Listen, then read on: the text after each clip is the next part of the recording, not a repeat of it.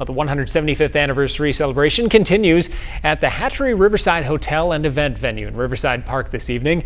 News 19's Dave Soley joins us once again, this time with University Provost Charles Isbell Jr., who, Dave, only recently became part of the UW. Yeah, Dustin, that's correct. In fact, we're going to talk about that just a little bit. Charles, good to have you here. And what brought you to Wisconsin from Georgia Tech? What was the attractive part of all this?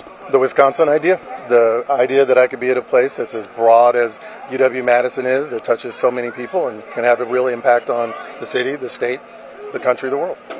Well, we want to talk about that a little bit in terms of what one of your primary jobs is right now, and that's hiring a lot of people. So how many are you hiring, first of all?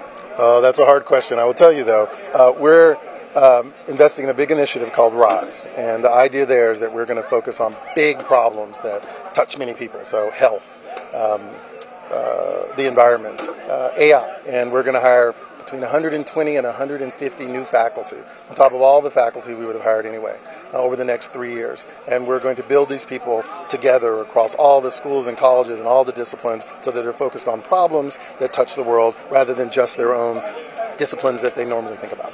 And we should define a little bit the Wisconsin idea. You're taking this education beyond the university. That's right.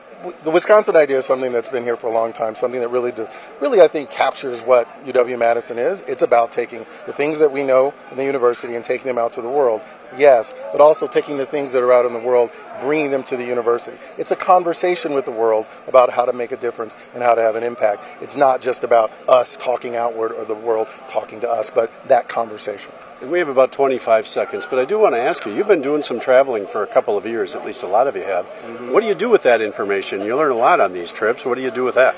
We take it back with us. We think about the problems that we can be a part of. We think about the things that really are impacting people out here, and we work with them so that we can do interesting things. At the end of the day, it's all about working with the people out in the community so that we can have the kind of impact that we want to have. Very nice to meet you. Thanks so much for your time, Charles. We appreciate that. Dustin, a couple more things still going on down here at the Hatchery. Anyone's welcome, so come on by.